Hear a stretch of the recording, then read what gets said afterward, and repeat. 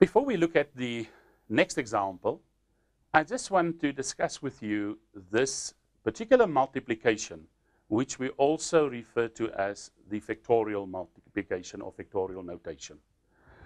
For example, if I take 4 times 3 times 2 times 1. Now, in the previous example, you will remember we were faced with a problem of 8 times 7 times 6 times 5 times 4 times 3 times 2 times 1. And as this is going to get bigger and bigger and more numbers, of course, this becomes more complicated and time-consuming. But what does this mean? The moment that I have any number, multiply with 1 less, 1 less, 1 less, 1 less, right down to 1, this is then called 4 factorial. 4 factorial. The reason for the 4, because it starts at 4 and goes down to 1. Always it decreases by 1 unit or 1 number. Now, whenever you get that situation of 4 times 3 times 2 times 1, or just for another one, 3 times 2 times 1 will therefore give you 3 factorial.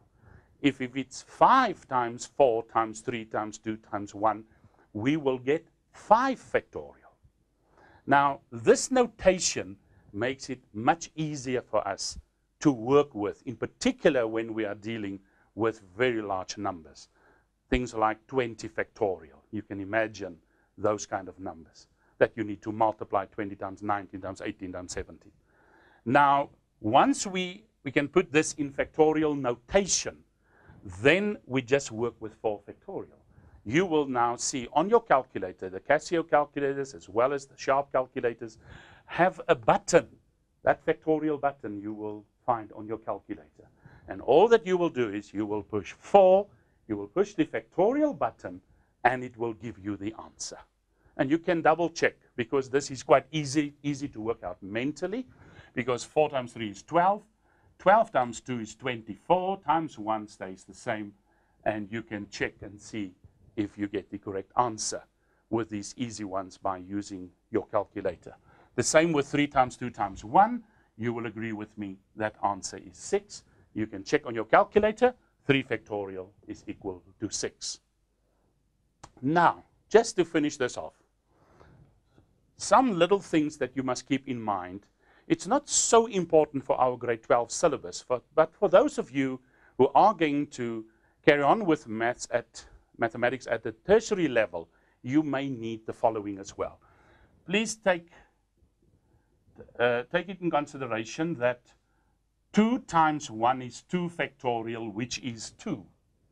And if I may turn it around, 1 factorial is equal to 1. And that is still like 2 factorial is 2 times 1. 1 factorial is basically 1, because we can say 1 times 1, but it doesn't really make a difference. 1 factorial is 1.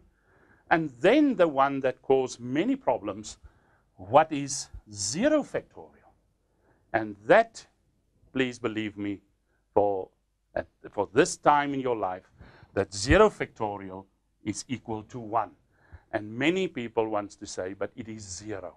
And it's not 0. Per definition, 0 factorial is 1. We're not going to discuss why this is the case. It's not really necessary for our grade 12 syllabus. But just keep it in mind for future use. Now, this factorial notation makes it much easier when you calculate now problems where there are quite a lot of numbers and it becomes quite difficult and time-consuming. So let's now look at our Parktown problem again, and let's see what we're going to do in that particular problem.